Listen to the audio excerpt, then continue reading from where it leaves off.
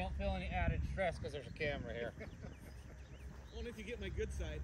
You know, if I catch a really cool shot, I'll send it to you. There you go. That's what I always tell people. I'm like, hey. So Rancho Del Sol is a killer course in Moreno Valley. It's got a cool opening tee shot. Pretty open. No! God, please, no! No! No! As you can see, we put it out right. I took the drop here. I'm just gonna try to play a little cut hybrid. This works out really well. It actually ends up on the green, just a little bit past the pin. Nice, simple uphill putt. Leave it short. Oh, you just had to give it more steam, Weston. You're on the right line for a bogey.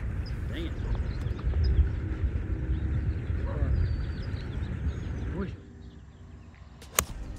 So the next hole, par 3, super cool, force carry over the water from the blue tees. It was like 147 yards. Shot a really good shot here. Long putt, story of my life, leave it short. Walk up, tapped in for par.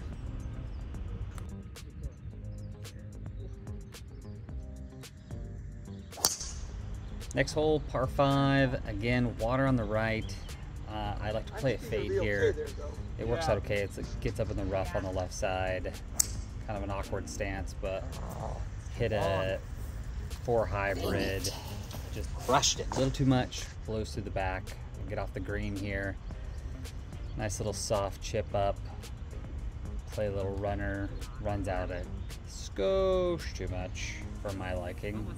Leaves myself with like a 12, 15 footer back up. This time, don't leave it short, but put it past. I thought it was going to bend in there, but we'll tap it a par and move on. Next hole, short par 4. Play 3-wood. Cut right up the center. Worked out to be a killer shot. 50 yards in. Look at that, it's short. Little lag putt up here. I thought it was going to bend, it didn't obviously. Little par tap in. Moving on. This next par 4's got a cool split fairway. Got to play something short, so I play a 4 hybrid up the center. Good shot. And I try to hit a 3-wood up there, and it's just too much. It just blows through the green. I get up there, have this little chip, and I don't hit it right, and it runs way too much. Leave myself like 18 plus feet back down the hill.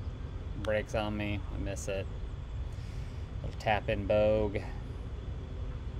Super tickled about that. Next hole, shorter par 4. Hit a killer drive straight down the center with a nice little draw on it. I'm super happy with this shot. I'm gonna get down there, have a pitching wedge in, grease this thing. It almost blows through the back. I was astonished with how far it flew. Gonna have like a 40-foot putt for par. It's gonna break left or right pretty aggressively, especially down towards the hole, and I just don't play it enough. And leave myself like a 2.5-foot, 3-foot putt for par, and that's it. Moving on. Next hole, par 5. It's got a huge fairway. I just blocked this thing out to the right. It was a pretty long, but not the best spot. I kind of duffed this 2 hybrid. I don't know what I was thinking, trying to get it up there. Have to slap this awkward lie, pitch shot up there. Getting to right next to the green side. Nice little soft chip up. This rolls up pretty good. I was really happy with this chip. And we tap her in for par. That was a Scramble for that one. That was a scramble and a half. I was just telling myself over there, I was like, way to turn a scoring hole into just almost a penalty hole. Par 3 coming at you. I ended up hitting this pitching wedge just a hair too long. Ended up in the rough on the right side. Just trying to play just this like soft chip out, catch the rough, but I missed it, and it rolls out pretty long. We got this par coming back. We get out of there pretty lucky, just to save par and move on to the next hole.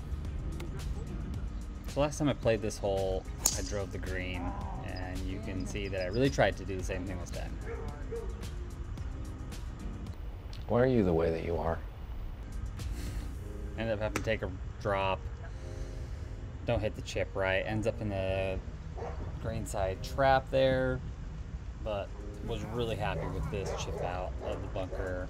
Left myself a really short bogey putt. Smash it in there and get out of there. +3 heading into the back. Can't be too upset with that. Thanks for watching, guys. Make sure you like, comment, and subscribe. And join me for the back nine. That's where things get a little more interesting.